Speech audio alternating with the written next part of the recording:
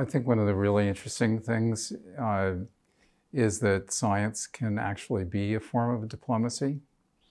So I actually had the honor of being science envoy for the Department of State and actually doing some of that. And because most countries actually value sort of science, when it comes, as part of a diplomatic overture, it gets really valued, and it can sort of, what's the word? It can sort of spark things either sooner or spark things that might not otherwise happen, and essentially create a relationship that is beyond science, because it's also between the two nationalities, which very quickly vanish into the background. And can you think of a particular solution where you used it as a tool to solve a challenge? Well, I mean, an example was when I was science envoy. The ambassador to Peru was deeply concerned about the illegal gold mining in the Amazon.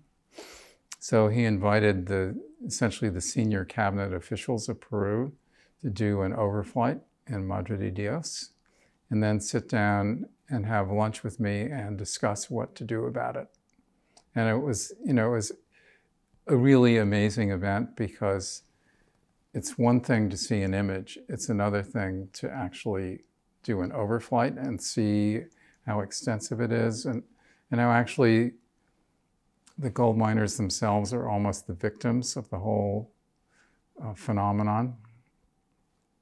And then we sat down at lunch, and I basically said, you can do individual things about this particular problem, and it is a very big problem.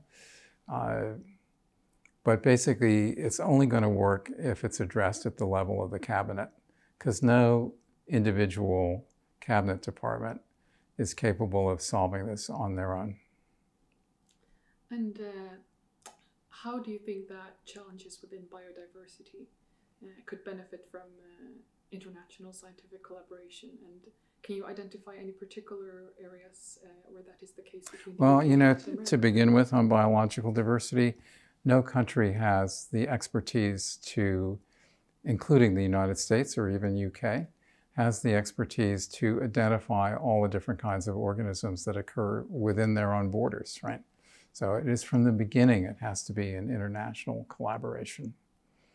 And then when you get to, complex questions, you may find that the one person in the world who understands some socioeconomic piece of it is in some far distant country.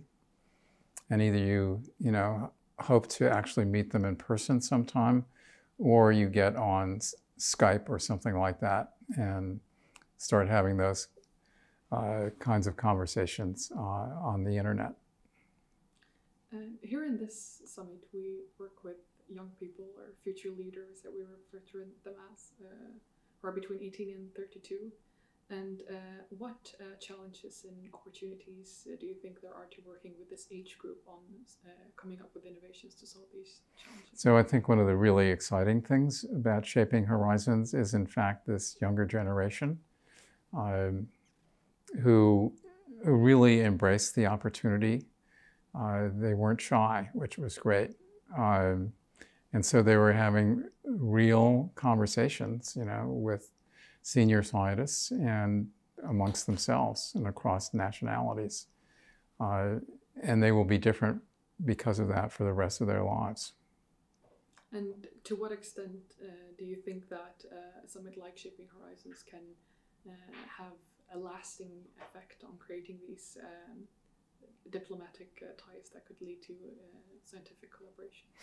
Well, because science is inherently an international exercise, when young scientists have this kind of opportunity, it gives them a real boost in the direction that they probably would get to later on.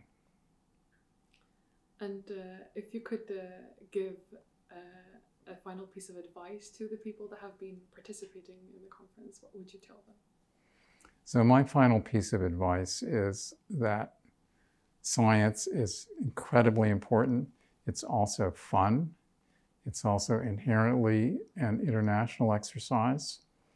And by embracing it, you will have a wonderful trajectory for the rest of your life.